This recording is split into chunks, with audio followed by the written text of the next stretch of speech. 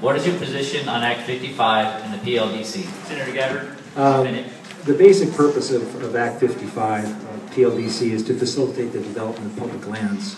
As the chair of the Energy and Environment Committee, I voted in favor of it basically to help spur the development and expansion of geothermal energy.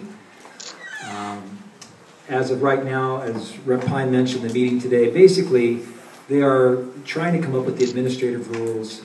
If the administrative rules that they're coming up with, that they will put forth tomorrow, if it needs amendments, then we can take a look at it this next legislative session. There's a lot of kind of hysteria out there that this is it's a done deal. The fact of the matter is it's not a done deal. Amendments can be made. Another point is that Chapter 343, the environmental laws, you must follow the Chapter 343 in there. And so again, it's just going to take some time. Let's see what the results of that meeting were today, see what about their administrative rules, and if it does not make sure that the cultural resources and environmental resources are kept safe, then we can amend it this next legislative session. Thanks, Senator Gabbard. Dean, 1 minute.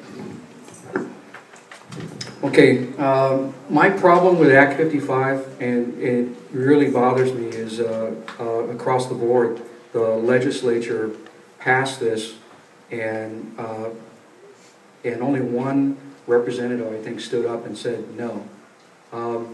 The problem with this is consent of the governor. You talk about democracy. They violated every principle of democracy when they passed this. Consent of the governor. Hawaiian sovereignty groups do not recognize the state and federal authority over the lands. Representative government. Our neighbor islands are not represented on that board. The rule of laws. These guys that are on this board can override some of the environmental laws. Individual rights, property, people's property rights are being violated, and there's no anything in the administrative rules to mediate that. And then checks and balances.